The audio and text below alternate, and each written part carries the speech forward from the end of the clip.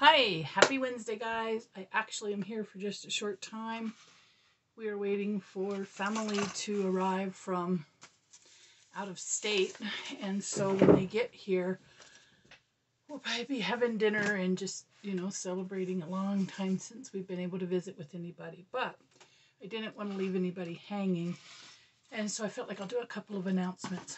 One of which, the Arthur's looking great. The linoleum and all of that turned out really well. I don't know if I mentioned, but I got the old hymnals for my junk journaling. And speaking of junk journaling, actually I listed this one on eBay for sale because it's really old. But my schedule will go back to normal on the 26th of May. This Sunday there will be no video. I apologize for that, but this is a once in a lifetime opportunity for me, so I am going to take advantage of it. Now, this is a little children's hymnal, but I don't think it matters when you're doing journaling. This one is favorite songs and hymns, and it's really old too. The paper is almost naturally yellow on this, and it just smells old. I love it. I love it. I love it. I love it. So anyhow, I'm going to be working on that. I'm still working on flattening my papers. And I'm going to go ahead and combine my videos. What I'm going to do is I'll do a Wednesday night dollhouse video, and then I'll do a Wednesday night junk journaling video. And today I scored some more really good antique books and magazines on eBay, so I'll be doing a haul on those pretty soon. This was another book I got, National Geographic, Jesus and the Origins of Christianity, and I cut a lot of this stuff out because I'm making my mother-in-law a prayer book. She has her prayers that she does and she loves.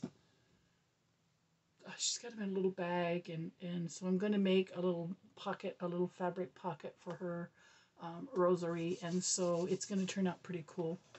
And I think I told you guys I was not happy with this wood grain, so I'm going to be redoing that. Not necessarily redoing it, but making, like, see this flat area, making that a little more realistic. And probably some of these flatter areas, just building it up a little more. I mean, it looks okay, but needs to be thicker. So we'll get that done. And I got a Country Living magazine today from my mother-in-law, and I didn't see a whole lot in there, so I'm not going to keep it. And then patterns, nice patterns. I'm going to be coloring. And so I'm going to work on invisible paper clips. I'll be working on those. And there's just a few other things I will be doing. And I'm going to be like wrapping all of my floss on the things like I was saying. I think I was saying. And then these were a pretty cool find. The glass. But they'll hold all of my paint colors and thises and thatses. So anyhow, that's what I'm going to be doing. Oh, and I was looking at the Mod Podge that I got from the Dollar Tree, and it is luster. So for my dollhouse crew, I'm going to put that gloss on here, and I think that will give it the high, because I want the kitchen floor super, super, super shiny. So we'll be putting the high gloss luster on there. And this is kind of a combo video, guys. I apologize. But the kids are on the road as we speak. So then I also got these, so I can start putting little bushes on the doors, like in the doorway entrance area of my house. So that goes. And pretty much, once again, ta-da! I cleaned my space up. Oh, and one more thing.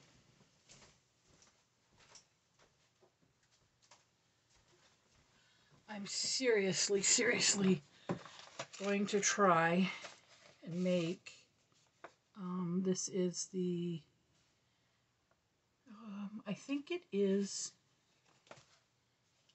I think it is the, I gotta look. It's from the Lisa Soames Peck book. And it's the second project. And it is, no, that's the herb box. Yeah, that's the herb box. So our next step is, and I did do it and it did work, is going to be the toy box. So once I get this figured out, I'll be doing a lot of different things. And I'm going to spend, I'm hoping next Monday, fingers crossed, on the 26,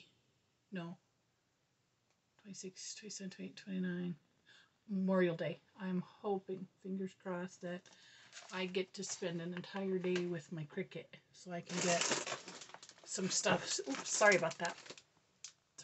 So anyhow, I can get some stuff going. I did find some of my paper punches. So these are nice too if you want to put decorations on your furniture the hard way. Cutting them out and putting them on transfer paper, transfer tape, transfer vinyl is a lot easier than doing it this way, but it can be done this way. Look at the little, oops, look at those little guys. Hey, those are nice. So anyhow, we will get back to normal. So right now I am anxiously going to go wait with my husband for the kids to show up. So it's going to be exciting. All of them. From the, well, my youngest son won't make it. There's going to be 3 absent because 3 of them can't make it. That's my kids. We have his, mine, and ours.